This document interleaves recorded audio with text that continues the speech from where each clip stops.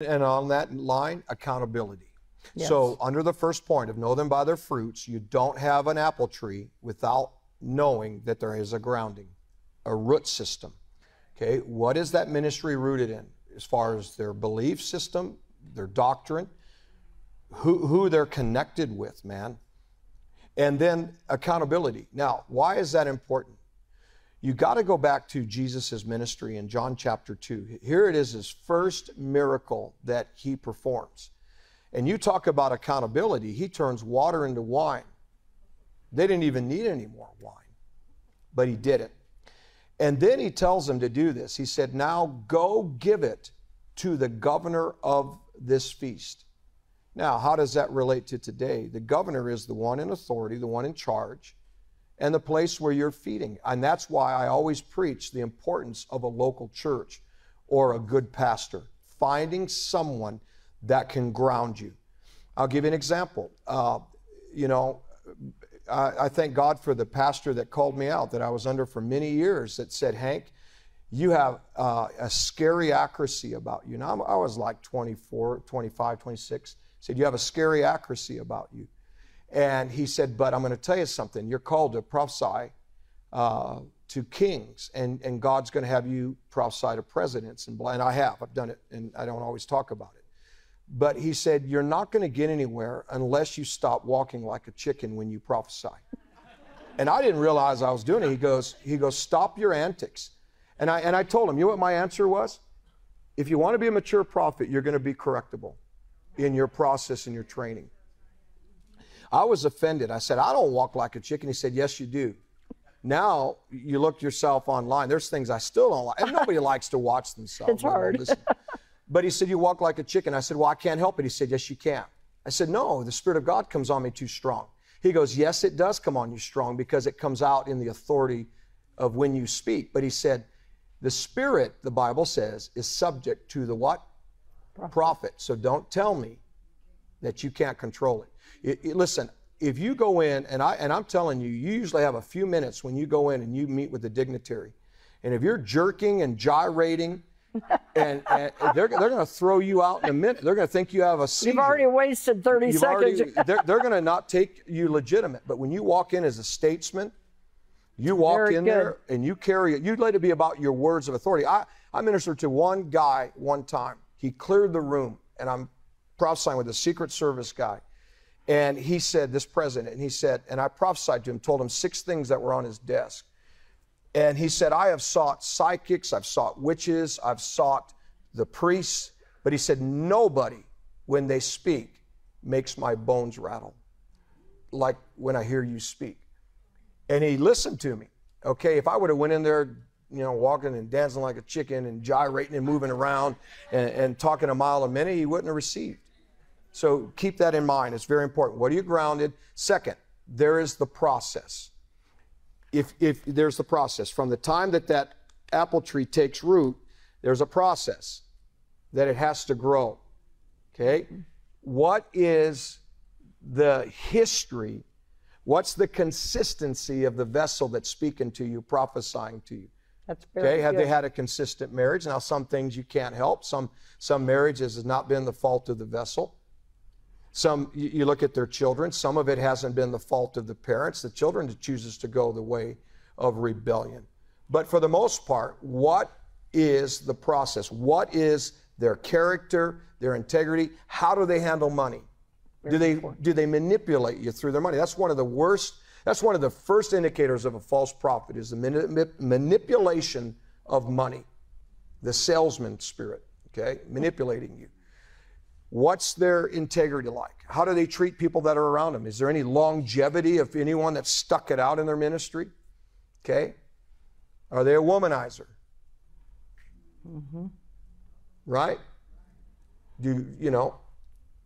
Right? Or are they a dudeizer, or the opposite?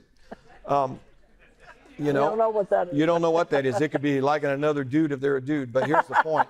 The point is, that's unfortunately happened. You've got to look at the process, and that process has to do with maturity, longevity. Yes. Is there something that I can look at? I'm looking at this fruit, this apple, but I got to understand, if you would chop down the apple tree and you would look at the trunk, you would see, right, how old the tree was. You would see the process, right? Yes, true. Very important. You would also see some years that, boy, the heat was on. Yeah. And you would see the years of blessed rain, and you would see consistency. It kept standing. All right. Now let's talk about the last one, the fruit. The fruit, when it comes to the fruit, is, I always say it about this. You know, when it comes to the fruit, is what have they really matured into? That is something that you can bite on, trust in, that it is sincerely coming from God. If the other two parts, the grounding, the process is jacked up, then you probably shouldn't take a whole lot of weight in the fruit. Yeah, that's good. Okay, let's go on. Very good. Here's another problem that we run into in Acts 17, verse 22. When it comes to prophecy, remember our first point is regularly review what God has already said through trusted voices. So once the voices are trusted, then what are we reviewing? And let me tell you, there's three sources of information. The throne room, which is the highest level. That's thus saith the Lord. Second is the second heaven, which is the prince of the power of the air. It's the occult realm. It's where the psychics operate. And here's what happens. They have certain prophecies, the satanic kingdom, that they want repeated in the earth.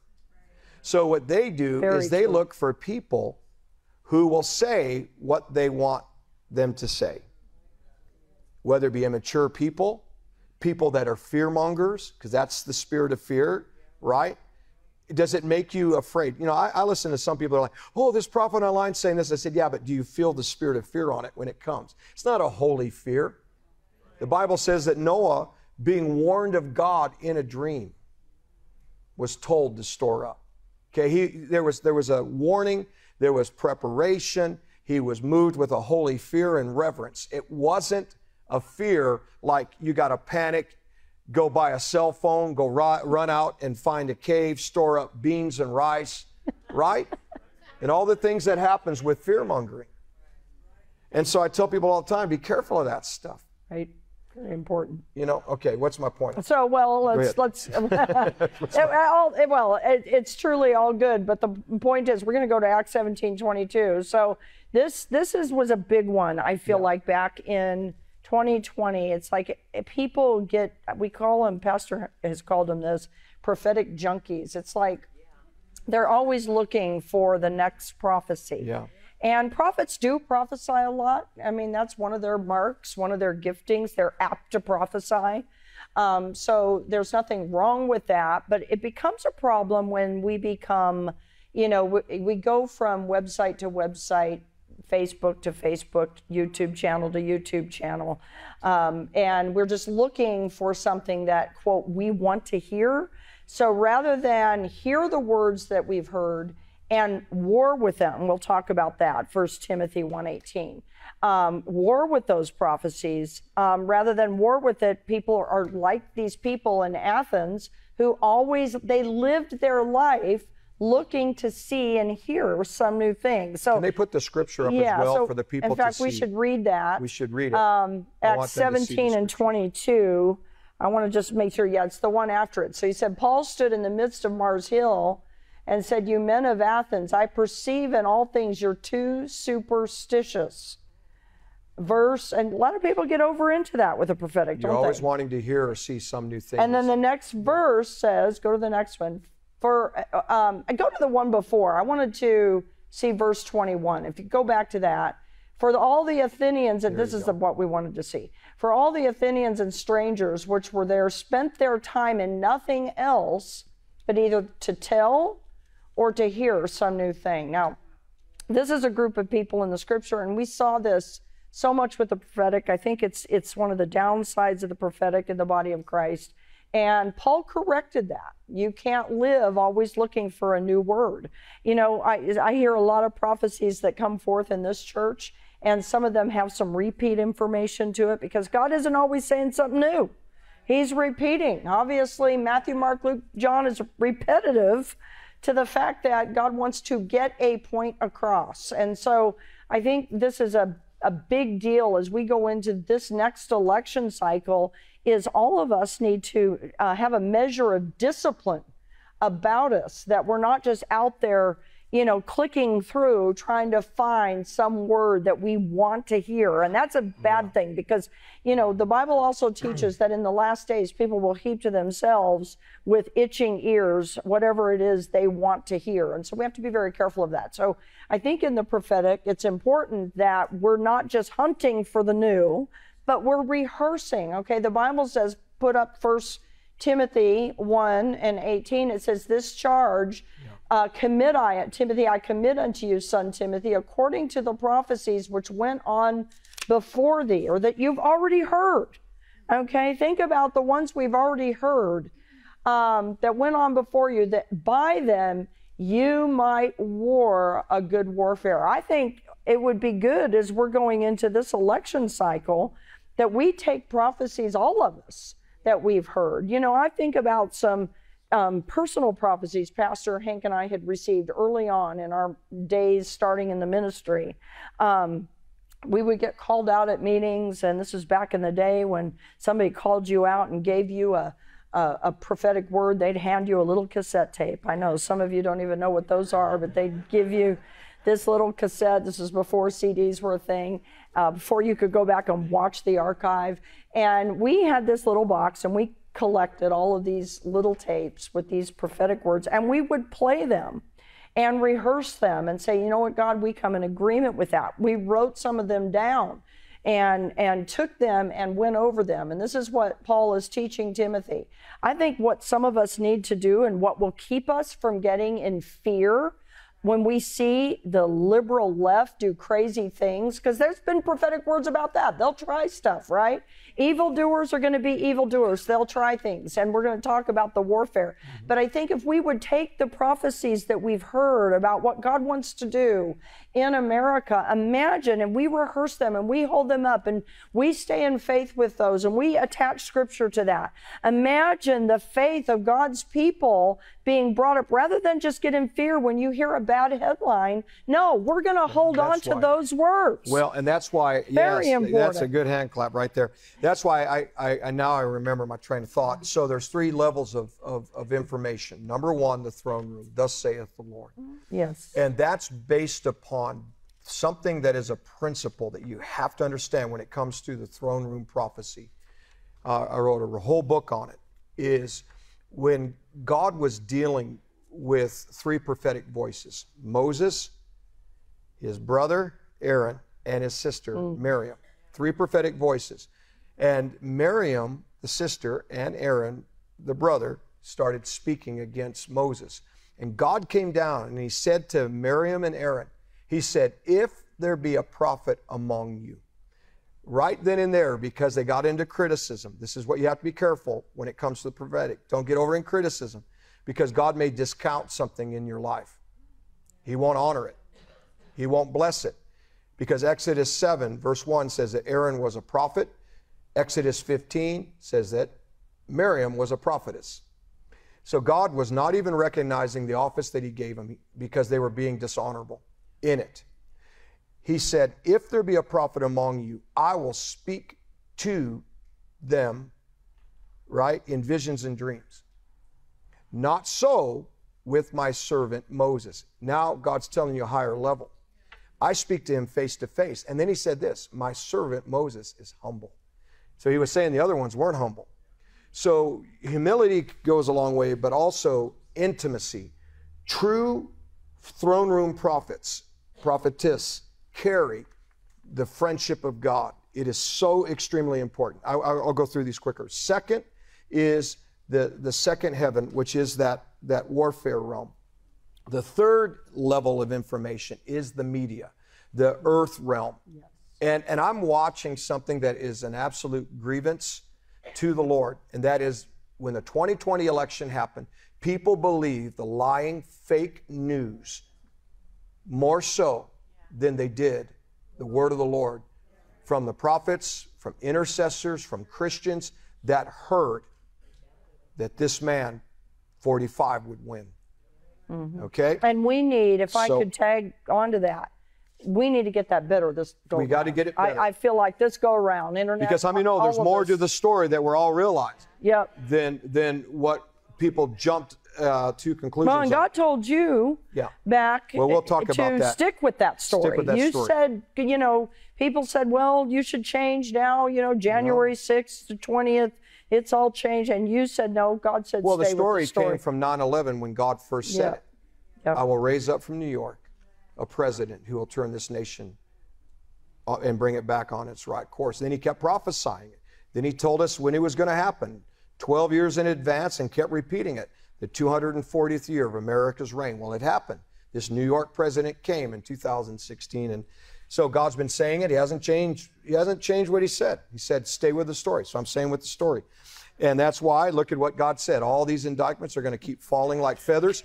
We're watching that happen one by one. All right, let's go back to 1 Timothy 1:18, then I want to move on to the next point, because we're talking about regularly reviewing what God has already said through trusted voices. 1 Timothy 1:18, there's a principle here. When it comes to prophecy, you got to wage a good warfare. What do? You do exactly what we're saying. You review what God has said, and you put it before Him. You pray those prophecies out. The problem in 2020, and I hated it, is when people would ask me, so is 45 going to win? And they would put you on the spot. And they made it, and I began to say to people, and I remember talking to Dutch Sheets. I said, Dutch, we've got to be careful of something. People think that something is automatic, yet I have a prophecy from August 16th of 2020 that you all saw and has been on Flashpoint. I've shared it many times where God said, August 16th of 2020, the election would be stolen, delayed through a planned, chaotic thing. And it didn't make any sense to me. How can God say that this 45 is going to win and the election is going to be stolen? And guess what I did? I became just like many. I got in my head and I couldn't figure it out. Makes no sense, right? Mm-hmm. So you got to wage a good warfare. You've got to hold on to the word of the Lord. One of the greatest things that marked a prophet in the Bible was, could they hold on to the word of the Lord, or would they just blab it? They had to learn the art of being quiet and trusting what they heard and trust what they spoke. That's why God said to Jeremiah, do not be moved by their faces. Don't be moved by the people. You have to stay with what heaven has said. Very good. Okay, that's very important. So you can't do that if you're not waging a warfare, or if you're always trying to hear some new thing. Let's go to the next thing on this one. Second thing is, look at verse 19. Wage a good warfare, hold faith. You got to have faith in what God has said. Yes. Don't listen to the contrary voices. And a good conscience. You know how important your soul is? That's talking about your mind, will, and your emotions. You know what happens when people hear prophecy? They got into anxiety. People wrote, I am so afraid. I trusted prophetic voices, and look at what happened to our nation. And they began to blame. And we're going to talk about that. So you got to watch your soul. If it looks like something doesn't, I mean, we should have learned from the election with Gore and Bush. And I had prophesied ahead of time, documented again. I sent the prophecies to trusted prophetic voices. Do you know that some didn't receive it? Names that were recognized in the body didn't receive it. I said, this election with Bush and Gore is not going to be settled on election night. How many of you in this church, you remember this? Yes. And God gave me a dream, and I said, and God gave me a dream about it. It will not be settled. I saw a hand being raised up out of the ground of something the devil was trying to raise up his candidate in Al Gore. And I saw, and whether we believe Bush is this or that, here's the bottom line. I saw the hand go around this that was being raised up out of the ground 3 times. And I said there was something about 3 times. How many know there's 3 recounts? All before it happened. But I said it ultimately went to the Supreme Court, and this Bush guy won the election by a 5-4 Supreme Court decision. This is how it's going to play out. The night of that election, they called it for Gore. I went, I laid in my bed, and Brenda can tell you, I pulled the covers over my head and said, what did I do to you, God? What did I do to you, God? I felt so bad. Not for, I mean, I love you, but I felt bad. I said, God, I've failed you, man. I will get this right. Well, I didn't let it play out. I didn't watch over my soul. Same thing happened in 2020. People got into fear, got into anger, got into finger pointing. I'm cutting off the prophets. I'm cutting off the church. I'm not. Are you listening? It's against what the Scripture tells us. The last thing is avoid shipwreck. Too many people shipwrecked in their faith. All right, let's go to the second one for the sake of time. Yes.